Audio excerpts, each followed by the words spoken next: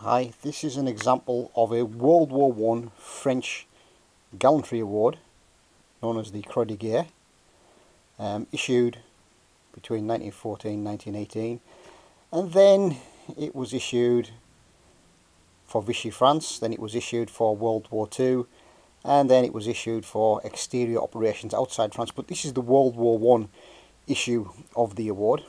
The back on this medal has the dates 1914 to 1915, and you may think, well, the one that I've got, that you may have a different World War I set of dates on it.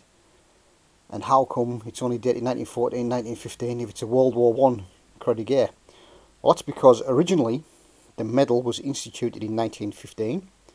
World War I started in 1914, so the French instituted the award in 1915, and the first awards were dated 1914-1915. When the war went into 1916, the French remodelled the award and it read 1914-1916. When the war went into 1917, the French did the same thing again, and the medals were redated 1914-1917. When the war ended in 1918, the French did the same thing again and redated the medals 1914-1918.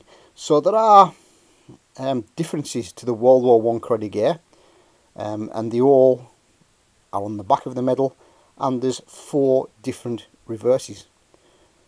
Some are dated 1914-15, some are dated 1914-16, some are dated 1914-17, and some are dated 1914-18. So that's something to look out for. Bronze cross. On the ribbon you can either have an oak leaf for mentioning dispatches, but this has got 2 stars. The stars indicate that the recipient was mentioned at regiment or brigade level, and it was a medal that was awarded for military distinction and for valour in battle.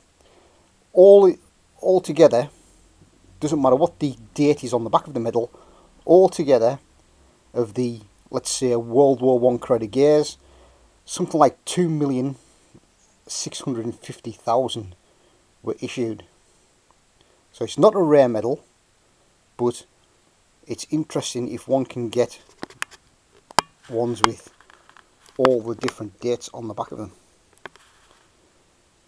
The recipient of this medal is actually known, and we'll look at his award certificate in another video.